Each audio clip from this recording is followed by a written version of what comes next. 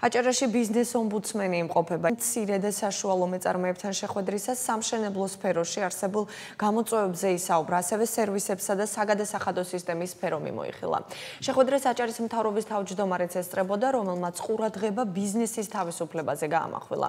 თორნიკე რიჟვაძის თქმით, ის რომ ქალაქს განაშენიანების გეგმა არ გააჩნია, სამშენებლო პროცესზე უარყოფითად არ უნდა აისახოს.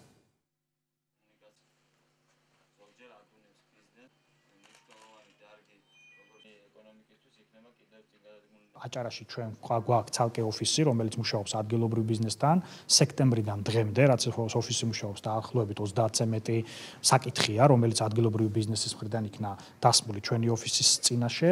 ძირითადი თემები, რა თქმა უნდა, ეხება სამშენებლო საკითხებთან, ნებართვებთან დაკავშირებულ თემებს. მოგეხსენებათ, აჭარა ერთ-ერთი მსხვილი რეგიონია. კატეგორიულად მივიღებელია გაჩერდეს პროექტები, მეწარმეებს შეექმნათ პრობლემები, მშენებლებს განსაკუთრებით.